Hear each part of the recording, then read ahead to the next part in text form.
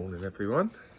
Right, today we're talking about onions, and the reason we're talking about onions is both my girls, Rachel and Jessica, name check, asked me, Dad, how do you cut an onion? Because you've got a special way of cutting it. Well, actually I haven't got a special way of cutting it. This is how you should cut an onion. So let's get acquainted with our onion. Hello onion.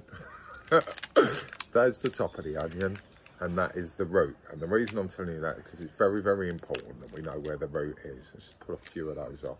I'm in the garden, so I'm just going to throw them to one side. Okay, so first thing we do, we cut the top off. Okay, not the root end. And then, all right, we can go through the middle of the root and we cut through. So we've got our two halves of onion. Okay, I'm just going to take the skin off.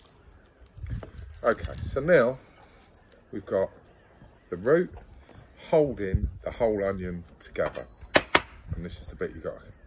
Watch, we slice through to the root, but not all the way through. Okay, so the root is holding it in place once and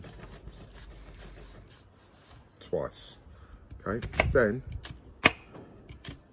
we cut down. All right, so we've got a sort of fan effect, and then once we're there, just slice through.